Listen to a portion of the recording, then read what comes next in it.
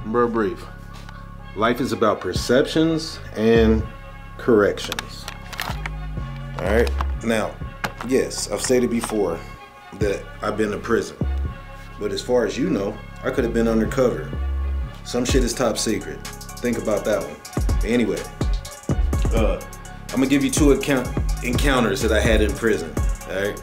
It's this one guy. Now these are the type of people that I hate.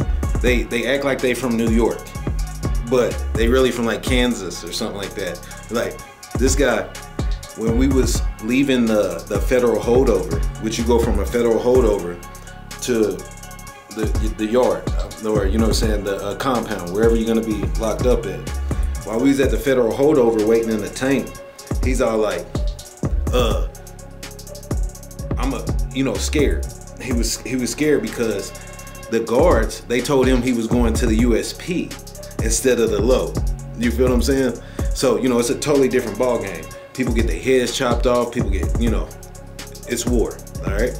Now, when we in the holding tank, he's like, oh, they gonna take my 3 years and turn it into life, man. No, they're not, they're gonna kill you. But anyway, I see him later, we in the camp, you know what I'm saying? Which is a low. Lows have fences, camps are open. But anyway, he's in there and he's all like, I'm gonna bust your head to the white meat.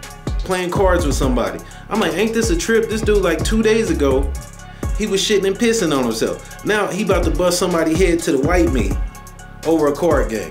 Funny, pay attention. Now second, it's a Spanish cat that I met, all right?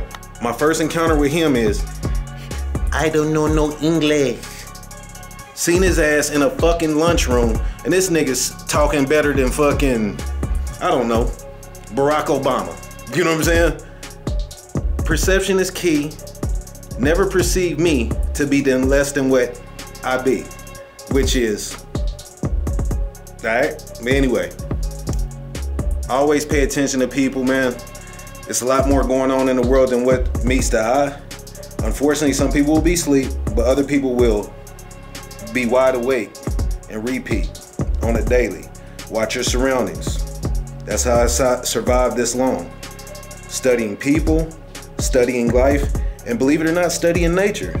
Millions for the risk.